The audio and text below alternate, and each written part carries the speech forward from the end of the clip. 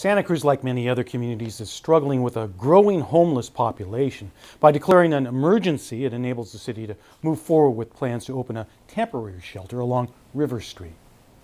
There's a lot of piracy that goes on in in that niche, and I mean, as you well know, I think there's been 2 or 3 deaths there. Nathan Harding is homeless. He chooses to maintain his independent living outside the Benchlands, but welcomes a temporary shelter along the city-owned property on River Street.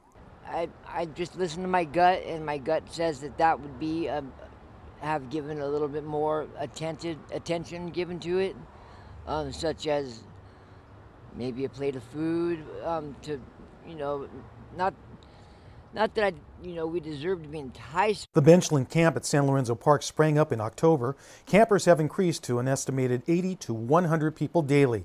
It's considered temporary, but it has the feel of a more permanent residency. Now that a homeless shelter emergency has been declared, the city can move forward. And those measures include a temporary managed campground as well as moving forward with a day services center. Some neighbors don't seem to mind a temporary shelter set up along their street. I mean, it's pretty bad, right? The homeless problem in Santa Cruz is getting really bad.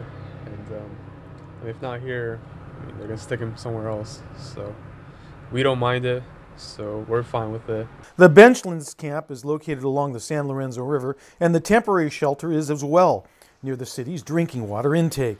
The Coastal Watershed Council will keep tabs on the camp's impact on the river. So it's very important that it be managed appropriately. The community is going to be paying attention, and so we're asking that the city and county together communicate how they're meeting people's needs and how that campsite will be managed as well.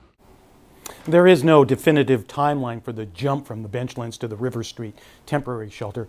One problem is finding someone who's willing to manage the site. Aaron? All right, Phil, thank you. So ultimately, the city does plan to establish a permanent service center and a full-time, year-round homeless shelter.